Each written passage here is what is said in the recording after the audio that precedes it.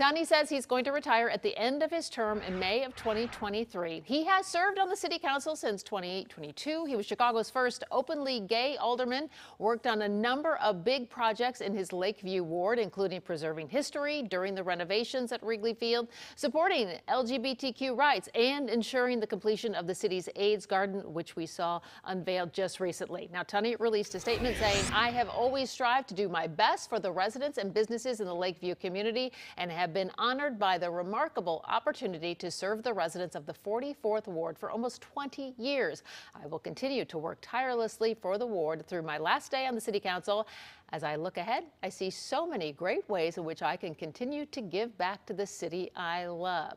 Alderman Tunney is one of several aldermen not running for re-election, and he has said that he has considered possibly a run for mayor. Let's bring in our political editor, Mike Flannery, to talk more about this. Campaign season is kicking off, and this is such a huge shakeup at City Hall. Well, so this is the first day, Sally, for collecting signatures on nominating petitions that you have to file by late November with the Chicago Board of Election Commissioners. And if we include 3 aldermen who've already said they're leaving the council early, and that includes Patrick Daley Thompson on his way to federal prison, former Alderman Michael Scott now on the Board of Ed, and then Michelle Smith from Lincoln Park, who says she's leaving early.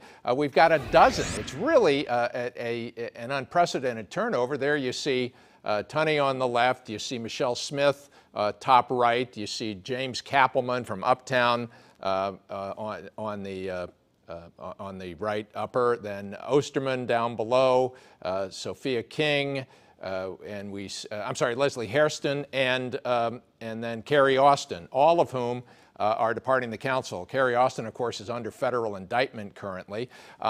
Their departures do not include those who face trouble getting re-election next year. Among them, Alderman Ed Burke, who, like Carrie Austin, is also under federal indictment and faces trial next year. The bottom line here is that 2023 could be the new city council that gets sworn in next May could have the largest number of new faces that we have seen. Now, Daniel LaSpada from the First Ward was out collecting petition signatures outside the Blue Line station there in Logan Square. His First Ward is one that also includes, he's facing some challengers, including the son of Mike Royko, the late columnist for the Daily News, the Sun-Times, and the Tribune. Sam Royko has announced that he's running against him. Alderman Ray Lopez on the left, Sophia King there in the center, and Alderman Roderick Sawyer on the right. All of them say they're going to run for mayor. It's a symptom of the upheaval and the tough contest, the tough political environment that Mayor Lightfoot faces, that so many challengers are lining up to take her on, Sally. And you mentioned that Tunney, he's not doing interviews today, I know, but he has said in the past maybe a run for mayor. When should we know that? Well, today's the first day for collecting signatures on nominating petitions. There's obviously a lot of time. It's not until the end of November. I believe the Monday after Thanksgiving is when your nominating petitions are due into the Chicago Board of Election Commissioners. You see Tunney there talking. He, of course, was a famous restaurateur, ran Ann Sather's, and was a major figure there in the Lakeview community and Wrigley back, the boundaries have changed over the years. Pushing back against the Ricketts family there a lot, too, running that area around Wrigley. One question, with so many people leaving right now the city council, is there a common thread that runs through them all? Yeah, they recognize a lot of voters are upset.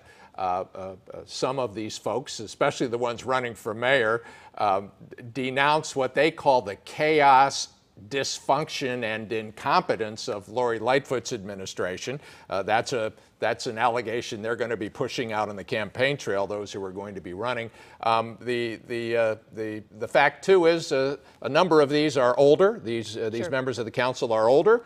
They're entitled to a fat pension. Those who are still in good health can become lobbyists, can go do something else. I think they've decided, what the heck, it's not worth it. But you take a look at Mayor Lightfoot's job approval rating stuck somewhere in the mid-20s to 30%. Some of these aldermen, I think, have probably sampled, and they realize they may face the same problem.